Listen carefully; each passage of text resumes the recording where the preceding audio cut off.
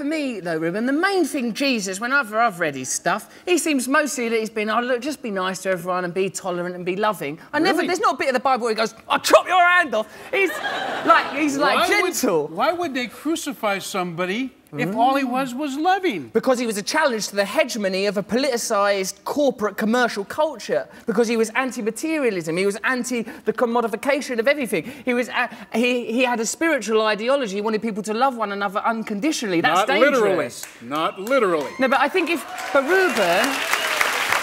All right. Telling somebody that they shouldn't be committing fornication or sodomy is an act of love. You're telling them the truth. You don't hate them because they tell you the truth. Oh, I don't think you can say that that's the truth. And also, I'd be ever so annoyed if I couldn't have anal sex. It really cheers me up sometimes. It's obvious. It's obvious.